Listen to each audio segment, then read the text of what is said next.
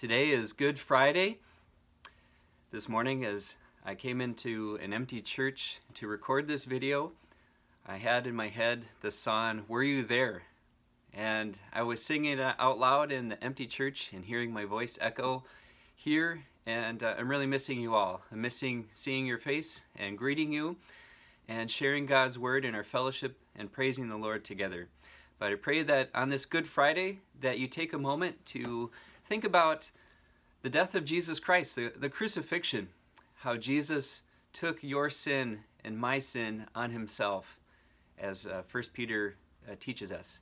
So today, for our devotional, I'd like to read the crucifixion story from the Gospel of Luke, chapter 23.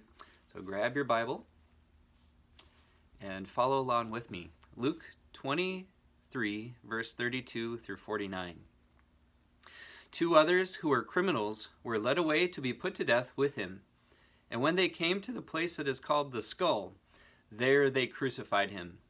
And the criminals, one on his right and one on his left. And Jesus said, "Father, forgive them, for they know not what they do." And they cast lots to divide his garments. And the people stood by watching. But the rulers scoffed at him, saying, "He saved others, let him save himself, if he is the Christ of God, his chosen one." The soldiers also mocked him, coming up and offering him sour wine and saying, "If you are the king of the Jews, save yourself." There was also an inscription over him, "This is the King of the Jews." One of the criminals who were hanged railed at him, saying, "Are you not the Christ? Save yourself and us." But the other rebuked him, saying, "Do you not fear God, since you are under the same sentence of condemnation? And we indeed justly, for we are receiving the due reward of our deeds. But this man has done nothing wrong." And he said, "Jesus, remember me when you come into your kingdom." And he said to him, "Truly I say to you, today you will be with me in paradise." It was now about the 6th hour, and there was darkness over the whole land until the 9th hour, while the sun's light failed. And the curtain of the temple was torn in two. Then Jesus, calling out with a loud voice, said, "Father, into your hands I commit my spirit." And having said this, he breathed his last. Now when the centurion saw what had taken place, he praised God, saying, "Certainly this man was innocent." And all the crowds that had assembled for this spectacle, when they saw what had taken place, returned home, beating their breasts.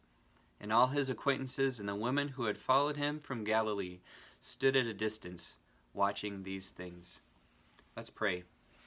Heavenly Father, I thank you so much today for the cross. And Lord, we want to be focused on the cross, not just today on Good Friday, but every day of our existence, every Sunday, as we focus on the cross and the empty tomb. But today especially, on this Good Friday, lift our minds to dwell upon you crucified, Lord Jesus, as we've just heard it in this section of Scripture.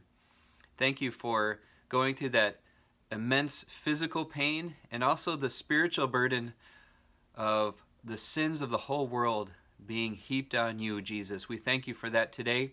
Thank you for dying for our sins. We confess our sins, we repent of our sins, and we turn to you who have paid for our sins. And we thank you for that reality, for that truth today. Bless my friends as they watch this today. In Jesus' name, amen.